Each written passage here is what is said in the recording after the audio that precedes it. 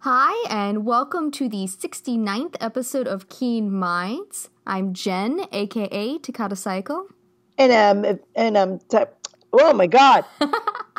See, just like Red, I'm having an identity crisis. Who am I here? I don't know who you are. I know. Well, I don't remember. I've been Tessa for 6 years now. 5 years. So my alter ego has got a different name, yet my own, not completely, but my own, not my own. So just I'm like Red. So I'm Tessa. Becoming who you really are. Exactly. I gotta say, I feel Red. I know what he's talking about. There was always a Tessa inside me. We're going over the first and second episodes of season 6. It was Dr. Hans Koehler and the Corsican. That's number 33 and number 20. And that was love it. It was a crazy start. I know. It was less bangy that season 5. Because I mean that road trip and the whole thing was very light and very kind of like crazy. It was almost like being on a fair. Remind me like fairgrounds, and funnily enough, they were on a fairgrounds on the first one.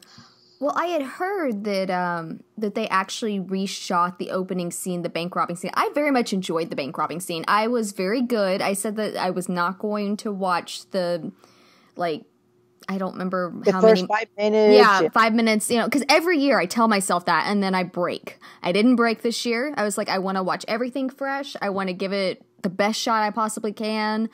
And I'm just going to go into it hoping to enjoy the season, and that's what I did. I very much enjoyed the bank scene. I do think that the second episode felt much more like a season opener than the first episode. I enjoyed the second one much more than the first. The first felt more like a setup. I mean, honestly, if it had been me doing the series, I would have had 522 be the season opener. I would have, but you couldn't leave people for 9 months not knowing what the bones were after you've been dragging them for an entire season. The changing bones. Yeah, I think you would have lost more people than statistically I would have lost leave. my mind. I mean, they would have to go help me find it somewhere. But just send the Johns the psychiatric pill. It's okay. Yeah, just trying to survive this. Like we said on the wish list, just trying to survive this. Well, so I thought it was a good season opener, very different. It felt if we talk about how we started with the season 1, it always had this like kind of darkish comic book aesthetics. It's only when we hit season 2 and then 3, 4, 5 that has got more and more apparent that we're going there. And this one felt different. It felt like suddenly everything was like moving. And I liked it. I thought it was intriguing. It wasn't as bangy as before, as others, but it was certainly very intriguing. I think that honestly it felt like both episodes could have been it was too much for one episode, but almost too little. You could tell at some points they were stretching a little bit to, elongate the episode. And did you know when? I found that interesting. I'd have to go back and find the exact parts, but there were a few moments I was like, well, this scene's taking a while. Okay. The one that comes off the top of my head that sparked the idea during the rewatch today was in the second one where he was going after the UN courier. And they're sitting in the car, and I realized just how long that scene was actually taking. And, I mean, and some of that's just me trying to find ways in my own writing to shorten scenes and keep them, cut short and punchy and all of that. And so, to sit there and watch that, it may just be the fact that they're in season 6 and they can do that because, hey, people already enjoy the show. They're not having to win any points right there, but it wasn't that long, but it was intersected with other scenes. No, not that one. No, when he was sitting there in the car with him, not when he was walking in. No, it was when he was sitting there in the car with him. It was just, it felt so long. That did feel a little long. I think there were just certain points where they really could have tightened it up. But saying that, unless they had gotten, like a 70-minute slot or a 90-minute slot, something, different than TV gives. I mean, like, they wouldn't have gotten it, is the point. If their options were one episode or 2 episodes with this, like, I mean, it was too much information for one episode, so I felt like they had to kind of stretch some at certain points. But it really was supposed to be one episode. I don't think so. It would have been way too much. It would have felt so dense. No. I meant that they're supposed to go hand in hand together. I mean, it was like be shown together. Like exactly. The second night, I watched both of them, one right after the other, the way they were aired, and that was a much stronger way of watching them. Yeah, I imagine so. I haven't watched them back to back yet, but well, I mean, I sort of did because I did the rewatch for 1 right before watching 2. So yeah. So let's talk. And how about? Should we start with the characters? Yeah. Let's jump into Samar first because that was an interesting bit. I mean, there wasn't a whole lot. Samar and Aram didn't have huge parts in it, but we did get that interesting scene with Samar coming into it, with her getting back into the field, and so being, cleared for field duty and this and that. She definitely swallowed hard when the doctor asked. Oh, yeah. I mean, there was no mistake. Then there was when he says congratulations, and she's like, what? So I thought that scene was very interesting, and I remember one of your fan fictions, and you know my feelings, you know where I think this is going. I think we might have an issue with memory. Oh, well, I think that's a given. I mean, because they said, any problems with memory? And she's going, no, of course not. And you're going, yes, Samar, you're having memory problems. We can tell. I mean, it was very clearly written and acted. And I mean, we were supposed to know for sure she's having some issues. We just don't know what kind and the depth of it yet. She also didn't seem the same. It's common with people who have a near death experience, who have been in a coma, who have that they're not the same. And we've seen it with Liz. We've seen how I mean, she was never like the light of the universe, but she certainly wasn't this dark. Well, I mean, there was that, the fact that she was unconscious and missed 10 months of her life. That's massive. But, I mean, on top of losing 10 months of her life, she woke up, she had missed that time with her daughter, and at that age, that's a huge growth. She had lost her husband. Everybody else had already, as much as they would mourn him, had already basically had the funeral, and he'd been buried for 10 months. And she wakes up and finds out like it just happened, and yet the entire world has moved on from that. And she suddenly asked to, move along with it. And she's just at so she wakes up, loses 10 months, loses her husband, and doesn't have any idea how to deal with her daughter at that point, all at once. It was it would drive anybody a little crazy. And so, I'm giving Liz a little bit of leeway on some of the stuff. And I'll go right ahead and say it here. I was saving it for the podcast. I honestly think this is how they're going to bring Tom. This is how they're going to explain Tom being away for all this time. I think that I had a very interesting little submission as somebody urging me to look at masks in Sinclair. And yes, I did find a very interesting mask. One mask that could be Tom's. They're very hard to see because once you put, you take out the coloring and all that, the features are, they're kind of weird, But I kind of took a picture. I took an image of Tom and an image of the mask, and I superimposed them. And I gotta say, that could certainly be Tom, and that will be how they fake the death, by having a mask. I mean, you did have Redemption as well, in which they had people that went through altering surgeries. You had this, which was an altering surgery. I mean, so it's not like doppelgangers, and a switching up of faces would be new to Blacklist. Well, this would be just using a face mask on a body.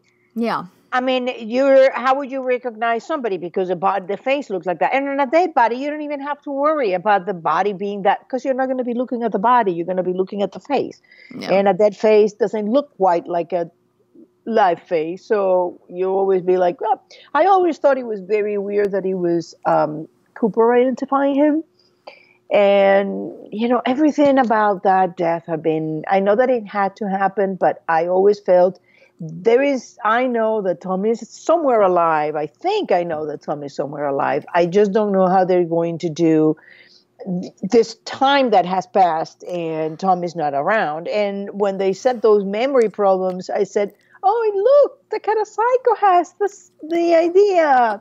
He just lost his memory. It's my fic. Yeah. No, I mean, I don't think that that's something they would do in canon, just because I think that it would be too much. And like, if Ryan were the star on New Amsterdam, then sure, absolutely, that'd be awesome. I would love for them to do that. I think it'd be a great storyline. But the actor is the head character on New Amsterdam. Well, he only has to appear in the last 2 episodes. Well, that's what I'm saying. If it's a memory thing, if they're resolving the memory thing, that's going to take longer than the 2 episodes. But that's my idea, is that I am trying not to get my hopes up, because they could have him coming back from a trek in Himalayas, and then suddenly, when I was in the peak of this, I remember who I was.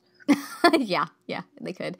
But that's the only way that's the only way they could pull it off, is to have him come back in the last episode or 2 and to wrap. I could totally see him.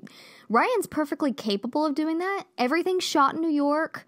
It's all NBC. NBC owns 50% of Blacklist now. They own 100% of New Amsterdam. I mean, it's doable. It's absolutely doable. Just send Max for vacation.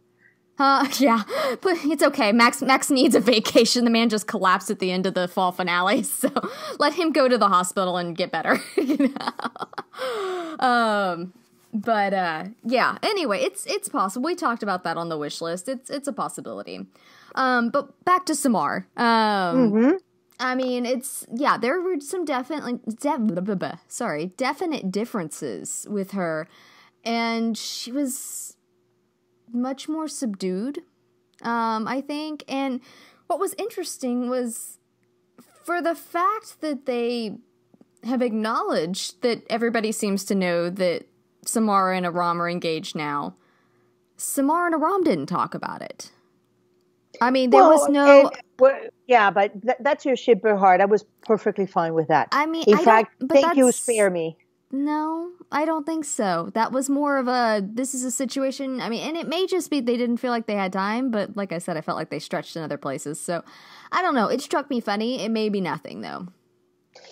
Yeah, to me, it felt like, thank you so much for sparing me. Much appreciated. I know I'm a heartless non-shipper, but that's who I am. Really, there wasn't much for Aram. I mean, like, the only thing that stood out... Yeah. The only thing that stood out for me was that fantastic line of being, what was it? Distinctly above average? Yes. I loved that. No, I think he was funny as usual, but it was not an episode centering him. I did like that he was, like, really, of all the ones that we saw a reaction to Reddington being taken and arrested, Samar, we didn't see Samar. Wrestlers definitely seemed happy about it. And of the task force, Cooper was, like, really upset. And he risked a lot to try to save him and convince that woman who looks, she looks, let's say it, very, very driven. Yes. Holt, I think, was her name. That's I think very it was Holt. uncaring. She'll be interesting. I didn't care much for the character because she seemed like to have like zero emotion towards learning this. I think she reminds me of a politician, honestly. I mean, and she is. She's in the Justice Department right now, but she's aiming for a political role. Anybody she has to mow over in her way, she's going to do it. Yeah. And I can see somebody killing her like they killed Tom Connolly. That was another politician. Yeah. I mean, it's... There was something unappealing about the way she went about it. The fact that she didn't even flinch or say, "Boy, yeah, oh wow, you captured this." I mean, those were built cases that came out of the blue. That most of them had headlines that imply thousands of possible casualties. And I would just like to say in there, that was such. I made this comment. I did a little write up last night. On we're recording this on Saturday. I don't know when it'll get out for on the air, but when the second episode aired, I did a write up of first reactions to it, and one of the things that I mentioned on it was that I hope future shows will take how they handled. I mean, because they've got 5 previous seasons of stuff that's happening that's all starting to come to head in season 6. And, I mean, granted, they're not going to do a flashback episode first or second episode in, but I despise flashback episodes. Loathe them to the deepest core of my body. Hate them so much. But every show on the air needs to take a note on how the Johns wrote in and wove together everything that was necessary for this. You had Jennifer and Liz's conversation at the beginning, where Liz is explaining to her and working through that, the various, the high points, because there were so many details in the casual audience is not going to remember the things that you remember, that I remember, that, everybody listening here is going to remember. They're just not going to. And so being able to gloss that over in an organic way, discussing it with Jennifer to catch her up, because she's new to so much of this. And then I loved the way, and that was for more the casual audience, but then you have with Cooper and Holt, where he's showing her the board of pictures that you were just talking about. That's for those that pay closer attention to the show, that know. And it was such a great way, because you had blacklisters. They weren't just recent ones. I saw Gina on there. I saw Darlene. Gary Braxton. What's his name? Gregory DeVry was on there. I mean, there were so many from over the years, from all seasons.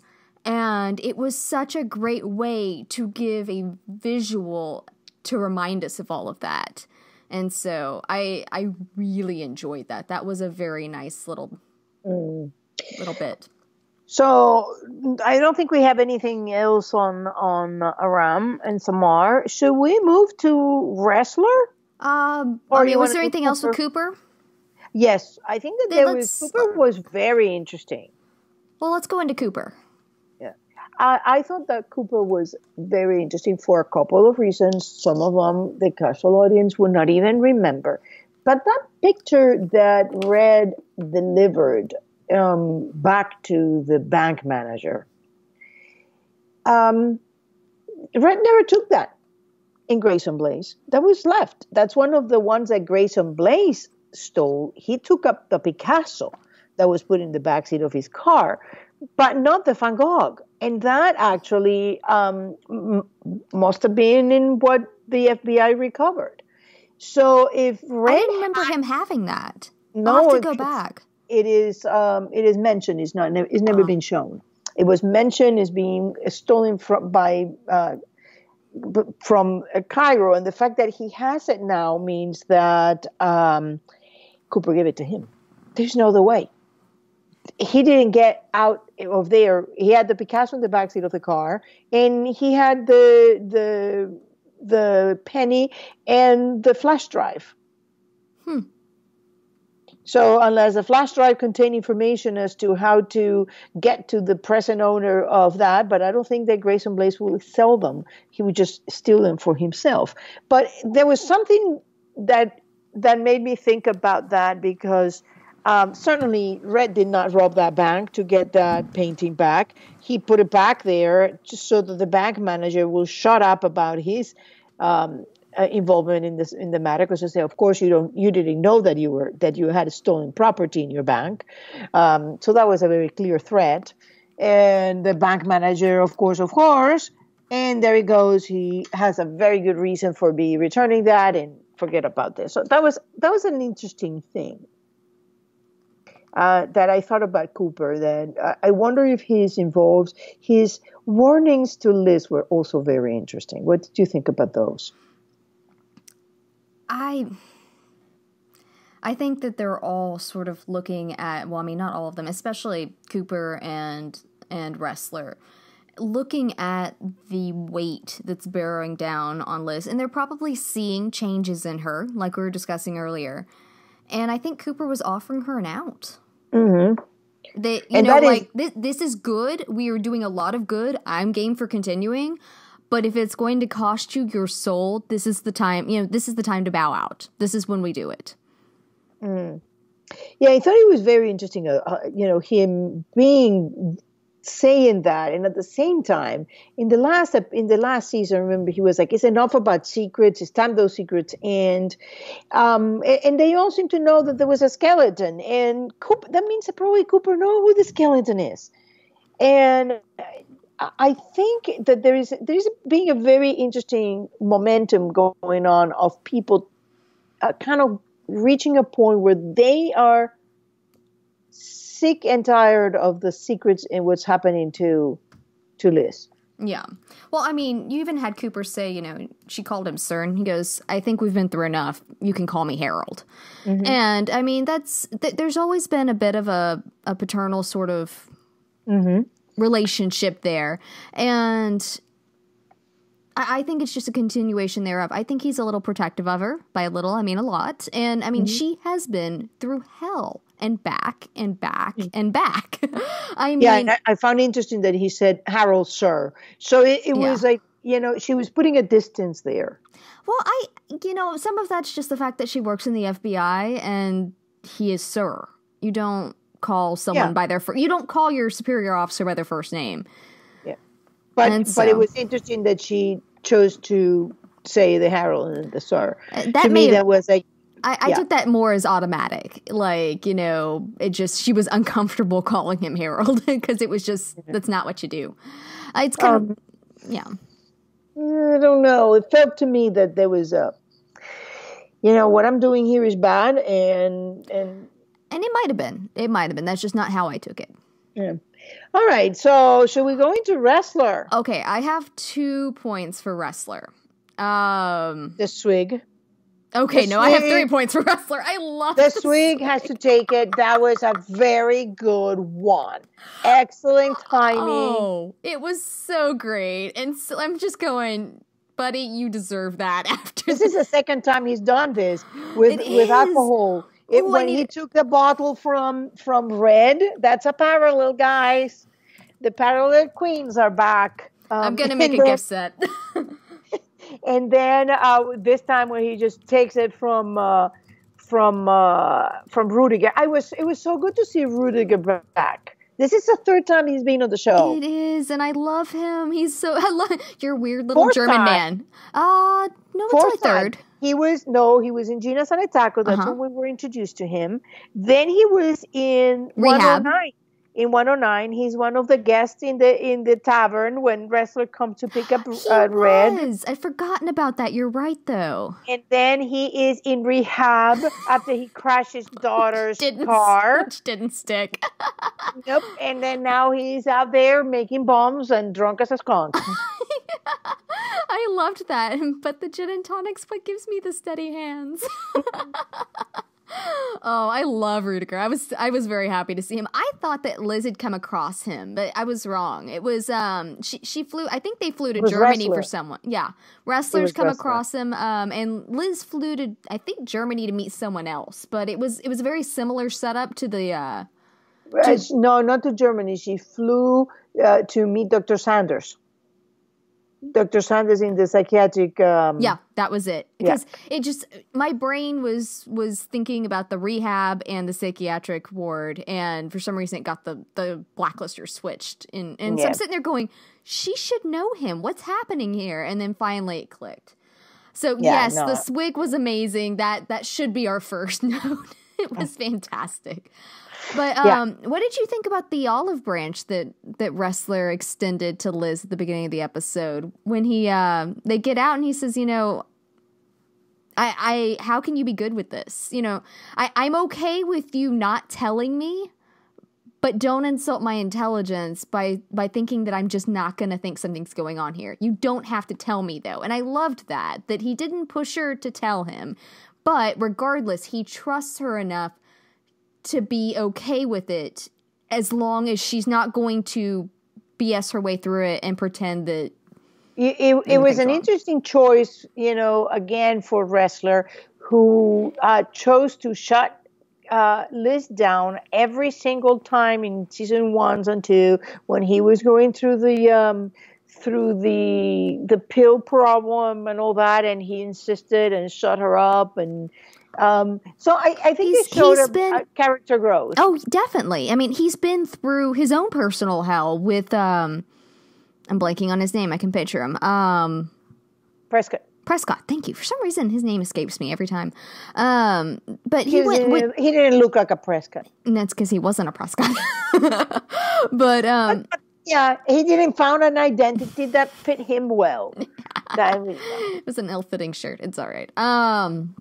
But anyway, but yeah, he went through Prescott. He went through that. And, I mean, we had that whole situation with Liz joking about the body in his trunk. I got the impression she thought there was a body in his trunk, and she was just letting it go, because Wrestler, if you've got a body in your trunk, man, there's a reason, and if you want my help, you're going to ask for it. If not, I'd rather not know. Let's just leave it at this. Don't ask, don't tell. The one thing that I found interesting, and here we go with a parallel situation. Did you notice how this is a go back to Frederick Barnes? Remember in Frederick Barnes, Liz surrenders her gun to save the witness, the officer, and in this time, Wrestler let go of the bad guy in order to attend to the wounded man. And he berated Liz to no end. So, I thought about that. He's less of a Boy Scout. On the other hand, man, you should have taken that shot and then attend to the guy. That would have taken you a second. Well, he was behind the woman. I don't think that he had the shot was the problem. But kind of a funny little mix-up, because he was taking his jacket off to use to staunch the blood, and then later he had his jacket on. I was like, oops, costuming. Yeah. Oh, well. He keeps a bunch of them in the car. There you go. He keeps them. It's fine. Yeah, I mean, it goes with the hair. Yep. Just magically appears. Yeah. Or maybe he's learning from Red, keeping as Red keeps the storage units, maybe he keeps them in his car. He hasn't advanced to the storage unit, but give him time. There'll be a day. There will. Yeah. So the last note that I had on Ress was, do you get the feeling at the end there were a couple of things, so I need to kind of work through this. When she's talking to Wrestler at the end, when Liz is talking to Wrestler at the end, and Aram lets them know that Reddington's been arrested.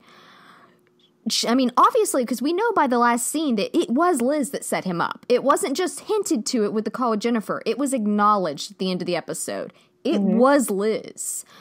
But when they're sitting there and talking to Aram, she leads the conversation to make it look like Wrestler's the most, scapegoating, and then a little bit later when she's talking to Reddington in jail, she says, he says, I want you to find the person who did this, and she goes, are you going to kill him? I am wondering, and if she's going this route, I'm going to be really sad. I don't think it would be bad writing at all. I think it would be very in line with what Liz is capable of, but it's going to make me personally as a fan very sad if she does this to him and sets him up as a scapegoat. Unless it was Liz who did, and she's taking the blame, and it was Wrestler. But then again, the only ones who were in the room when Red said where they were going was Liz. So it had to have been Liz. I think it's Liz. Yeah. I thought it was at that point in the show, I had this thought, that I believe that Red is her father. I believe Red is Reddington, has been for a long time. Not that his real name. He's still an imposter, but just a long time imposter. I think that up until this point, Liz had been more her father. We have seen Liz becoming her father. I think we're seeing now Liz becoming more like her mother, leaving a wake of destroyed lives. And I think that she's becoming far more ruthless, far colder. than anybody that that Red has ever been. Because all Possibly. we've seen of Katarina doesn't seem like a very warm and fuzzy kind. Oh no. She seems ruthless, uncaring, very weird in many ways. So I think that very manipulative. So I think that this is now Liz really going into her mother. Yeah, that's a good possibility. So I thought that Wrestler have done, it's been an interesting arc that they created with him. So I'm excited to see what comes next.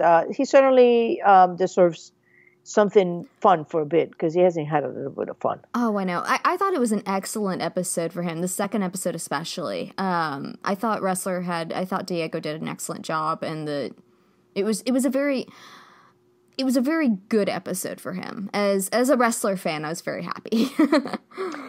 All right. And that takes us to Red and Liz and Jennifer and the whole Dembe. lot.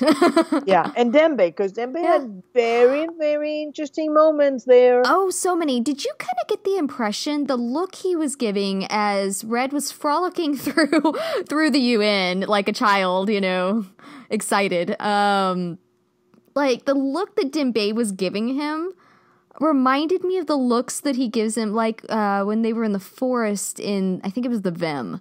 Like that, we're Gerald done. You're taking it too far. You gotta take a breather, take a step back. You're going into Crazy Town. And that was one. But the one that impressed me the most was with Red is talking to Liz and say, "Well, you're keeping secrets." And then Red says, "Well, Dembe keeps secrets from me." And Liz is like, "That's not the same." And you see the look that Dembe gives Red is like, yeah, I told you not to do see, I got the impression he was looking over going, "Don't pull me into this." Do not pull me into this. I think there was one of this, but I think that there was also, I think that Dembe has a pretty good idea who sent, what is Liz doing? And it's like, I finally told you were lying. I told you to tell the truth. I told you were not going to get away with this. So did Dom, and you keep doing it. Everybody's told him. Everybody has told him. But his Sham is brilliant with those moments where he doesn't say a word. It's all in the eyes and the body language, and he is incredibly talented in that. Yeah, he's done a terrific job. So that was a very intriguing moment with me. And then the other one that really caught my attention, and I thought about that mildly therapeutic moment when Liz slams Red into the bookcase. Mildly? Is when Red gets arrested. Yeah, when Red gets arrested, and he's hanging back. There was time for him to intervene and get Red out. And I had a feeling that he just said, "You know what, Pa? You brought this on yourself. See, I'm trying to protect you." I didn't get that at all. I saw the scene. It looked like Red was looking at him like, no. And, he would have had to have attacked a cop. And if you go back to 601, when he and Dembe were in the truck, he goes, "They're shooting at the cops. Oh my gosh, these people." And, and so what was Dembe going to do? Come out in the middle of New York City and start shooting at the NYPD? Oh, he could have approached and disabled the cop with a I don't know. It was a cop, and he didn't seem to know exactly what he was doing. Anyway, I thought it was weird. It may come to nothing, but in conjunction to all the other moments, he's like, I think Dembe has had it. And of course, there is a preview with a moment with Dembe in which he acknowledges that he knew Katerina, that he knows Katerina, and that Liz reminds him of Katerina, which is a very interesting moment, and that he knows everything. So I think that Dembe is getting to a point where he's like, "This is it, Posse. I can't go further than this in what you're doing." Well, you've always gotten the impression by you, we've always gotten the impression that Dembe is a very moral human being. While he will do bad things, like he has his set of morals and he sticks to them. And so yeah, I could definitely see him getting to this point and he's like, listen, Red, you're crossing my threshold of what I'm comfortable with. And it'll be interesting seeing what happens going forward. Yeah, because I mean, he already told him, let's leave the Red speak aside. You're lying, pal. Which is, technically he's not. But Dembe went past let's stop talking it like cute speech. Let's call it what it is. For the vast majority of humanity, you're lying. So it was very interesting. I love the moment. Can now talk about Jennifer? She had what I thought was the line of the night. Our fake father is a criminal, and the real one was a snake. That was brilliant. I liked the one about what was it? Was it Payback's a bitch, and now there's two of them or something like that, and she's holding the bunny. Yep, Payback's a bitch, especially when there's two of them. Two, yeah. And we've talked about the two bunnies. That's one of the clues. Red talking about what's up with all these rabbits, and there's been rabbits everywhere. Last season we had rabbits coming out of the woodwork of rabbit holes where we all seem to go there all the time in the Blacklist. It was very interesting. I thought that they're going very much into all these themes again and clues. So very exciting. Yeah, I do feel like this is going to be a very mythology heavy season, and that gets me very excited. you know how I feel about mythology.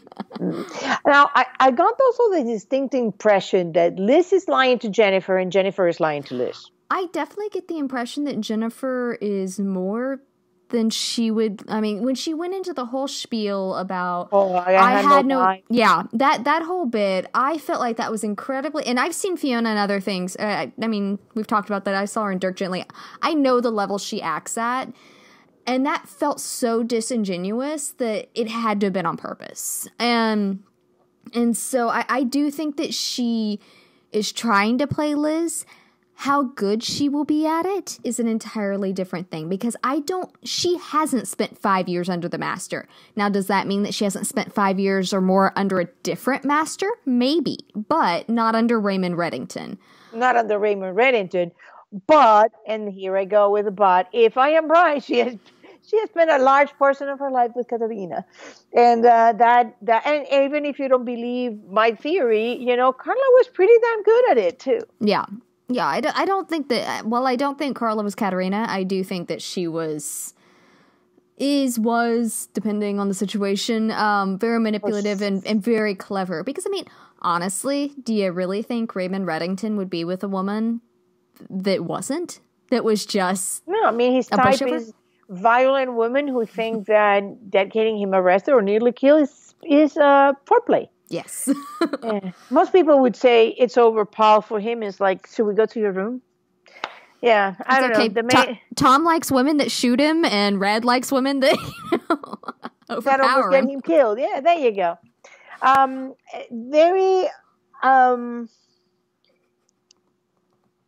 Let's talk about Red and Liz. Let's just go a bit more into Jennifer and Liz. Let's go into that scene at the beach. Oh, that was good. I really liked that one. But my question is, good heavens, why is Liz broadcasting that to everyone that Raymond Reddington's her father? And that then she's a federal agent. Yeah. When they were getting answers from this guy pretty nicely, and then he clam up when he's heard that she's a Fed. Yeah, I'm just like, that, it was... It was this back in season 1. Like, she has to go through a whole period with each new person so that her mouth remains closed instead of putting her foot and the other foot and part of the legs. I just felt like, because, I mean, I got the impression that it was very privileged knowledge to know that Red is, supposedly her dad. And so, I mean... Obviously, there's no more secrets about Katerina Rostova being her mother because it was broadcast all over, 24-hour news.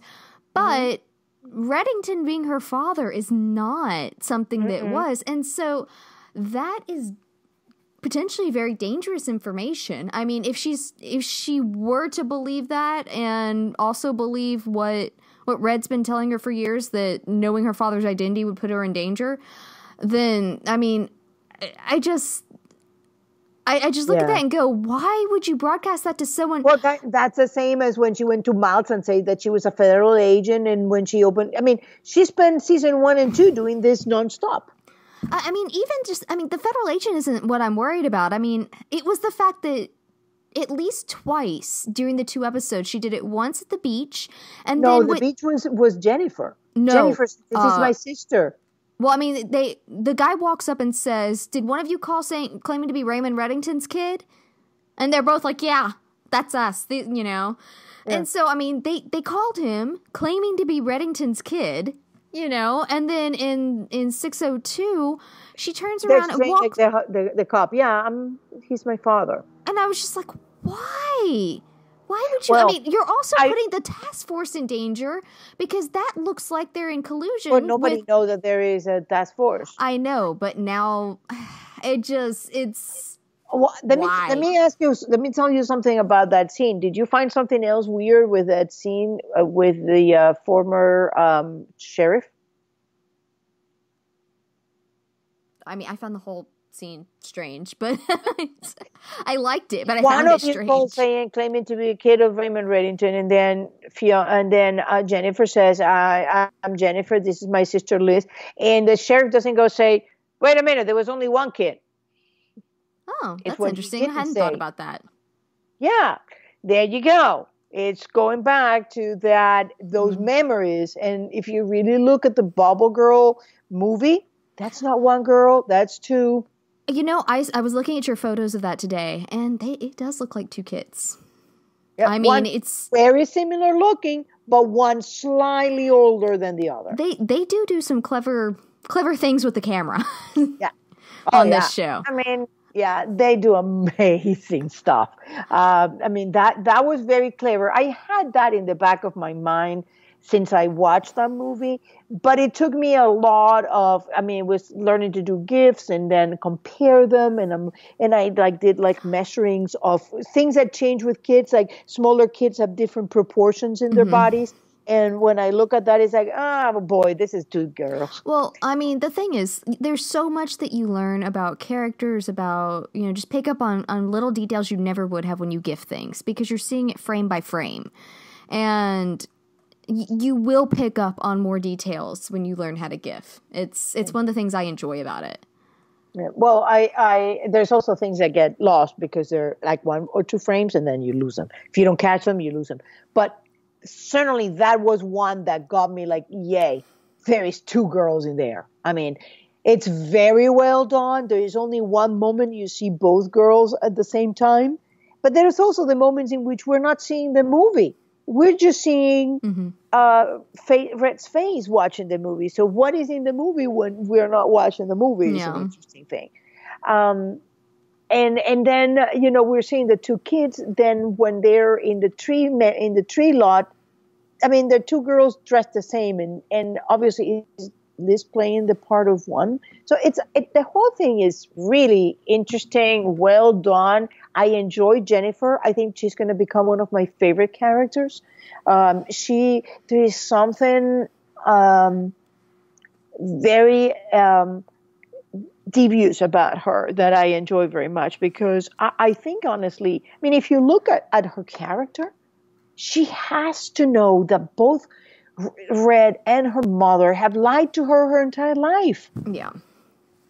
And I can't tell yet, I haven't really made up my mind yet, if she's always been devious and manipulative and such, or if finding this out has sort of cracked something in her brain, and she's like, well, in for a penny, in for a pound sort of thing, and she's just gonna go the whole way. And because I kind of get the impression that she's newer to the manipulation. The way she's going about it's a little clunky, it's a little forced. Not the acting, not anything. I'm saying that it seems to be a choice in the acting to do that. Yeah. That Jennifer's a little clunky in this, but she's given it her all. Yeah, it comes from 2015. I mean, in 2007, her mom sends her away, saying that she is very scared that Reddington is going to find her and force her to tell her where Jennifer is. So there he goes, Jennifer on her own. She's in college, and then she doesn't hear anything from her mother until we get to 2018, where she's moved in 2017. Garvey moves her to Maryland from Virginia. And the next thing she knows is that Frank traces her, tells her that their mother died, and tells a story about Reddington, about her being kidnapped by Berlin, losing a finger, Reddington giving them new identities. And then she's like, wait a minute.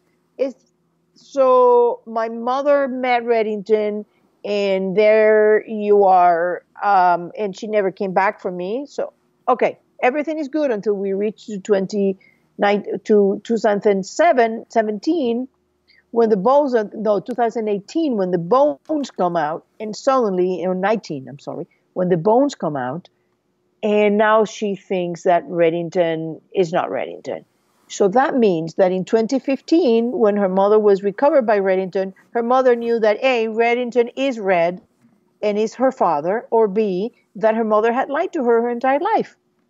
So she knows now that her mother, either Red is her father and she's just pissed and is going along with this imposter, or at the very least, she knows her mother has lied to her and didn't want her back. So I'd say that those are two sisters that are they're very pissed. And it's not, I mean, yeah, Papa's a bitch. Especially when there's two. Oh, gosh. Yeah, I think Jennifer's going to be fun. I don't know if I think she's going to survive this or not. I mean, we've seen the behind-the-scenes photos of her beaten to a pulp, and we saw, did you see the previews for next week? It looks like that she's going to have been beaten pretty badly and escorted out. And so... No, where is... That was just on next week, on the blacklist, you know. Is that her? Yeah. I didn't see her. Yeah. It certainly looked like her. Is that scene with two women fighting? No, she was being led out by armed men out of like an apartment or something. Oh, so she's out of a being building. kidnapped. Yeah, but I think that she will. I don't think that we're going to see that, but definitely we're going to see some fun things happening. I'm waiting to get Dom involved in all this. I think it's going to be a great season. So, Red and Liz. Well, I have one more thing with Red that doesn't involve Liz, which is, did you notice that Reddington is recognized 2 times? The first one in the bank by the robbers, and the second time by the cop? Yeah. He's getting recognized more. It's getting more brazen. And did you know also the robbery scene was very similar to the 322 with Halcyon? With Halcyon? Yeah. Yeah. I mean, I think there was also a girl being scared, and the other time was a girl being hurt. And this time is Red worried about the scared girl, and that time it was Tom trying to save the girl. There was also this, I mean, it was entirely different context, but did you catch the boat comment? It would have been a nice boat. Mm-hmm. And Tom, I didn't know Tom that. in season 2, he goes, "Oh, it would have been a good boat." Yay. Or I think he actually said it would have been a nice boat. Is what he tells Liz. I mean, it's entirely different context, and it's going to be a nice boat. Yeah. And then and so I don't know if it was meant to tie back together, but it was, for me it was nice. I don't think that there are very many things that are not intentional in the writing, I gotta say. All right. Let's talk about Red Liz and the guy who makes people into doubles, into people that they're not. So we know that now Red has seen 2 plastic surgeons, Dr. Hans Koehler and Dr. Abraham Maltz. Yeah. That was interesting. I mean, I don't know a whole lot about plastic surgery. I've never had any work done personally, but I mean, I would think that you typically stick to one person. I don't know. Well, I have a theory on it.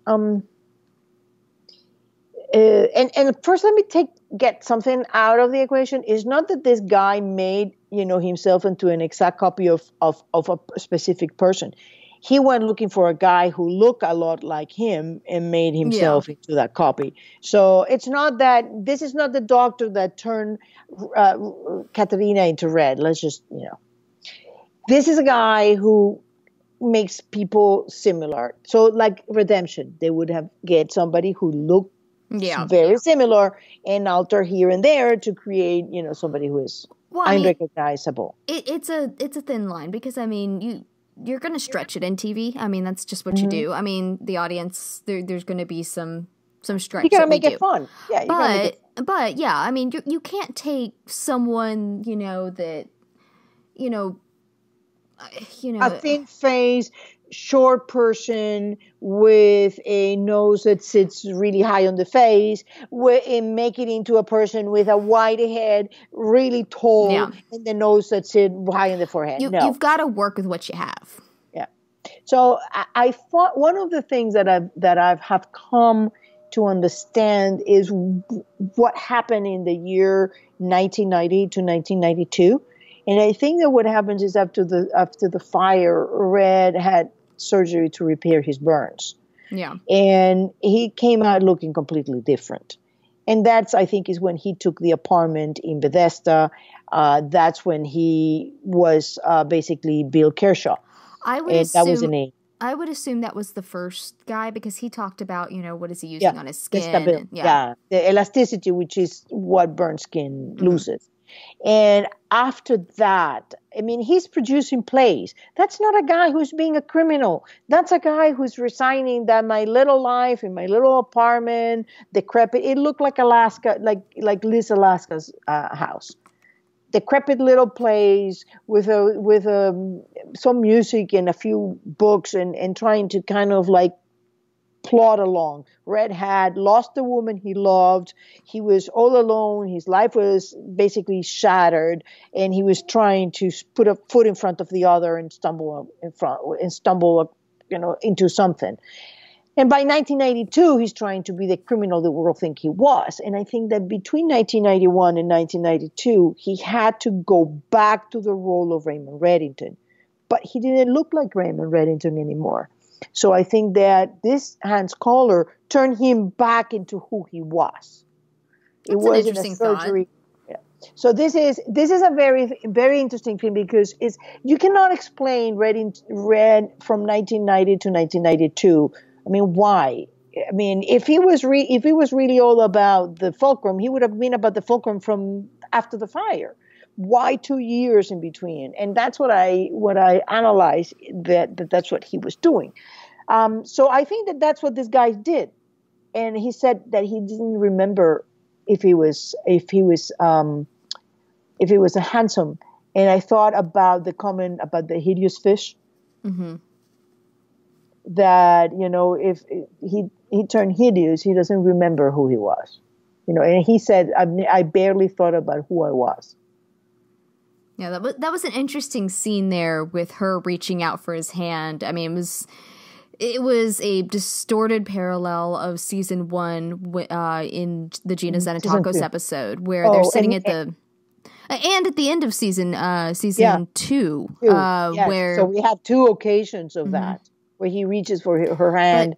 But she reached for his, because he put it on his knee, and she reached over and took it in season 2.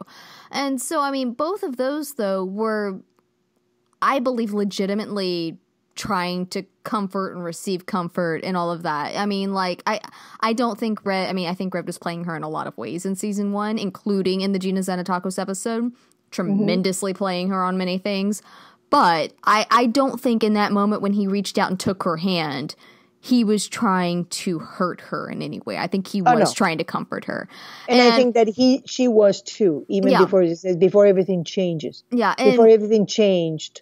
I don't know. I think at the end of 601, I think that it was more of a, this is what we do. This is a show of a sign of comfort. And so I'm going to do this. And I mean, it might have been kind of a saying goodbye to what they had.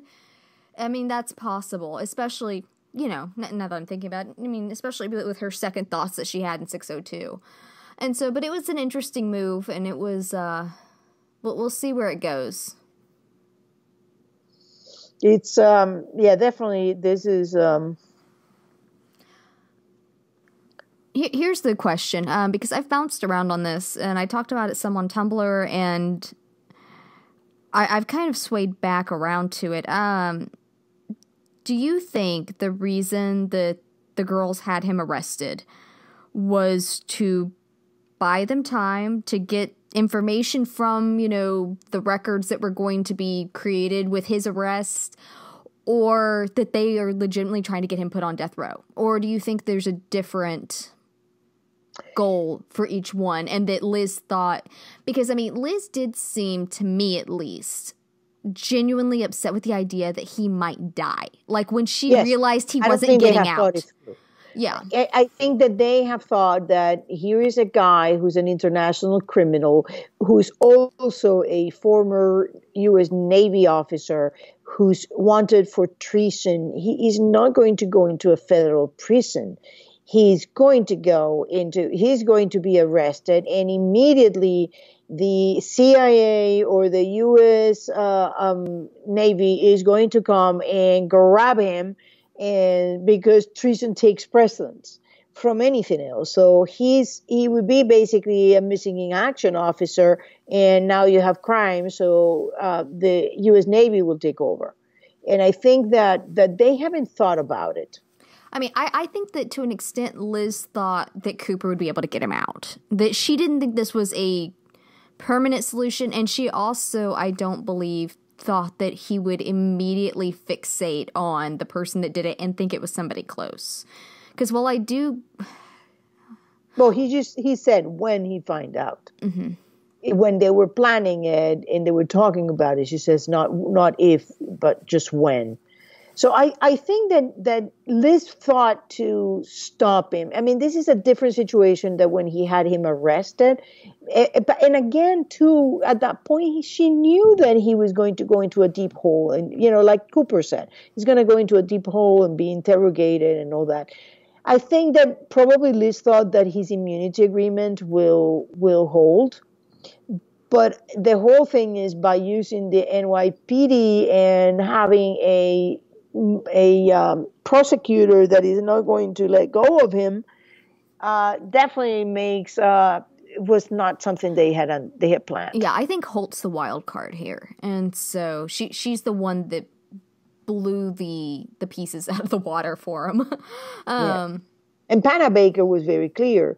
You know, she was very clear before in season 4 when she said, "Yeah, this is out of my thing. You knew what we were doing here." And this time was the same thing. It's like, you know, all of that don't involve me. And, you know, nice work, by the way. Yeah, I love, what was that comment? Milking the crazy cow or something like that.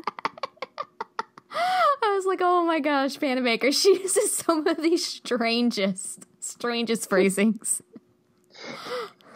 So I think that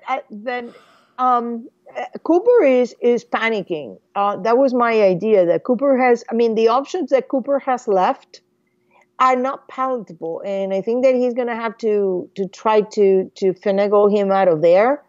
But it's not going to be easy, because to do that, he has to expose whatever Red is doing. You know that I always thought that when Cooper was placed in the FBI, it was with the intention that eventually he will be of assistance. Mm-hmm. So I think that at this time, Cooper is like, well, you know, I have my orders. I don't know if I can, you know, what can I do without compromising things? So Red doesn't seem preoccupied to be in jail. Oh, no, I don't think he's worried about it. I think he must have some sort of plan to get out. I mean, because that's what he told Holt. He said, you know, yes, winning is fun. I don't think it was all just bravado. I think that he has various contingencies in place. But he didn't seem happy getting out of that thing into that decrepit prison. No, no. I mean, But if you were Raymond Reddington, would you, or anybody, honestly? Yeah. Now let me put something that I just for the people that like the theories. Do you remember that we always said, what is it about Boston?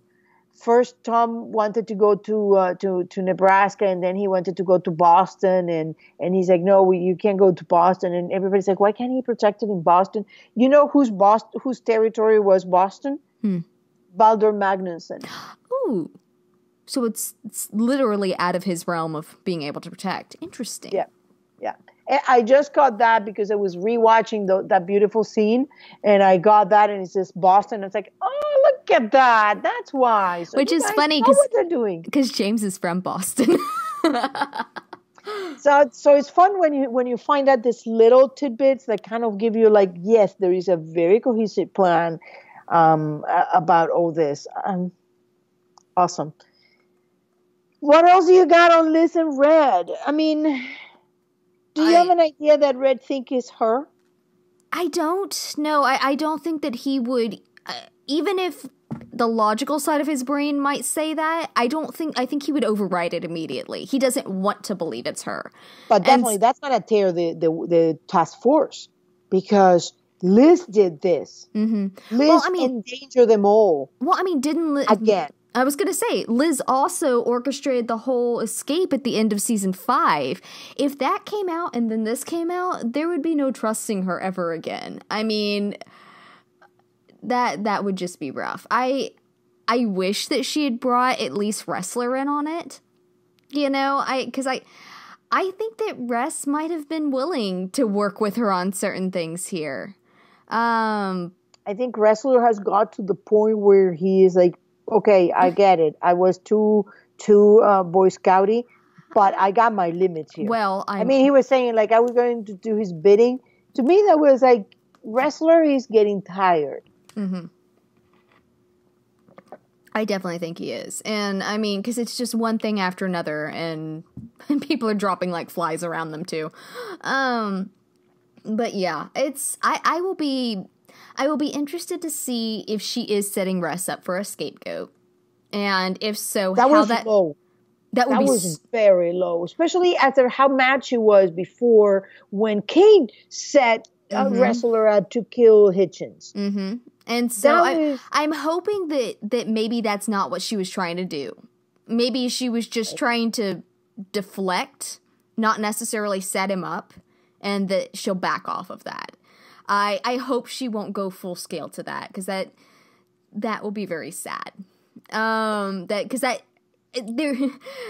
been waiting. I always loved that friendship in the early series, and I felt like that episode really brought back some of the finer points that I always enjoyed. And yeah, but I think this is the you know when you go in the rides and you go like tuck tuck tuck tuck tuck tuck, and then you like balance yourself. And when Liz said, you did it, I'm like, okay, whoa, we're going down here. And there's the free fall. Yeah. No, I mean it's kind of like the folk. It's like the joke. There was a TV show that I used to watch called Once Upon a Time, that one of my very favorite characters, it was between him and another guy in this love triangle, and the rumor was one of them was going to die at the end of the episode. And I was like, oh, well, it won't be this guy because, you know, this and that, and there hasn't been enough build up for it. And then they literally spent the whole episode like fawning over the character just to kill him at the end. He'd barely been there that season, and then they fawned over him for an entire episode to kill him at the end. It's like, here, have the nice things. Remember how much you love this character. Oh, they're gone. And so remember how much you love this friendship. Oh, we're destroying it. You know. Yeah, it's to me it's like tick, tick, tick. Yeah, no, that roller coaster is a perfect example. It's really what it is. Now you know where you're going, and I think that there is very little that is going to survive Liz, and I think about it. I mean, I don't know that there's people that are going to still be thinking that Red is not her father. To me, that, you know, the whole thing just doesn't make any sense otherwise. She is very much the daughter of her parents, and, you know, is not an improved version. And the one thing that I gotta say is, did you think when she sent Red to prison, did you thought about Tom and the boat and her leveraging for information? I thought, man, I mean, this time she's not putting the shackles, and she learned her lesson. You don't go for the shackles yourself. You let somebody else do it. I hadn't thought about that, but you're right. She let someone else put the cuffs on this time. That's true. That's, hey, she's learning. Yeah. You want help? Yeah, but how about if you give me some information? Because I need that information to help you. So answer my questions. Make them think that you're on their side. Yeah. And I think that was brilliant. The way, I mean, they're bringing all these parallels, and it's just great. And that's what Tom learned and Red didn't. And she told him last season, I'm howling at the moon. I need answers, and Red didn't listen. And this, no, it's not. It's not just that Red didn't listen. He mocked her over it. Yeah. Yeah. And it just said about what I was going to say. I lost my train of thought. Yeah, he mocked her, and he also he had told her many times, "Oh, I'm sure you're going to find the truth. I'm sure you're going to find the truth." And yes, she will. And she's going to destroy whatever she needs to destroy in order to get it. Yeah, he said he would burn the world to protect the one he loves the most. Well, she's going to burn the world for the answer that she wants the most. Because, I mean, life has taken away everything that she loves. And so all she's got left is her rage. Yeah. And I found interesting how there is like zero, even, I doubt that she even remembers about her daughter. And you can see how Red was when he was in his revenge. He probably, for whatever year that he was doing his revenge for Katerina, didn't even think about Liz. And now probably he went back, thought about taking her back, and thought that, hey, this is his happy kid. I become this horrible, hideous thing. I can't go back. Yeah. I can bring that darkness into this child's life. And again, there's going to be a mistake. But I think overall, I mean, my theory. I think this is a very ugly divorce in which the parents are using the kids against each other. Carla is telling Jennifer that her father is a danger to her. Red is telling Liz that Katerina died of weakness and shame. He abandoned basically both girls, and they're going to pay because they're going to have two angry kids. Payback's a bitch. All right. Well, I think that about wraps us up. Do you have anything else to add? I do not. I'm excited for the rest of the season. Yeah. I thought that 601 started a little slow, but by 602, I felt like, I was excited. We'll see how it goes. I have one little tidbit. I had thought for a long time, why make Cape May? Why would Katerina go to Cape May? Of all places that she had along the East Coast. I mean, it's the East Coast. There is plenty of places to walk on the ocean, right?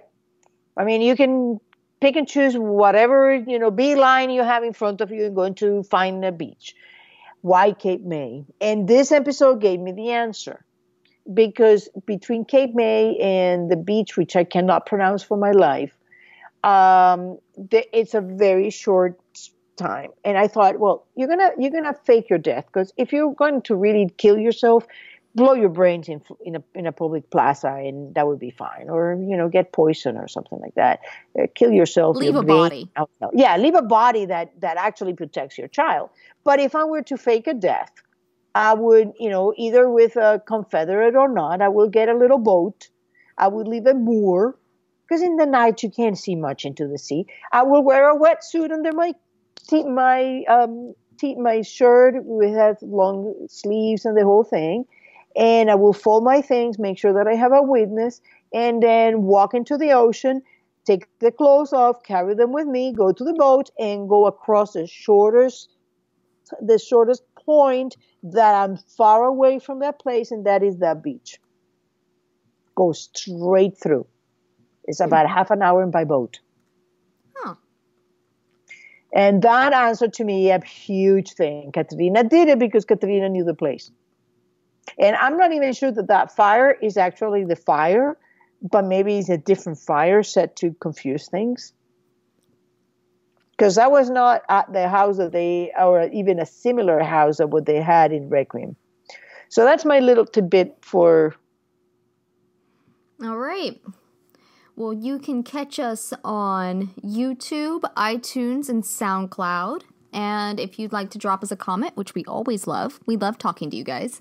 We are on Tumblr, Twitter, and Facebook. And all right. We'll see you next week. Yep. Bye-bye.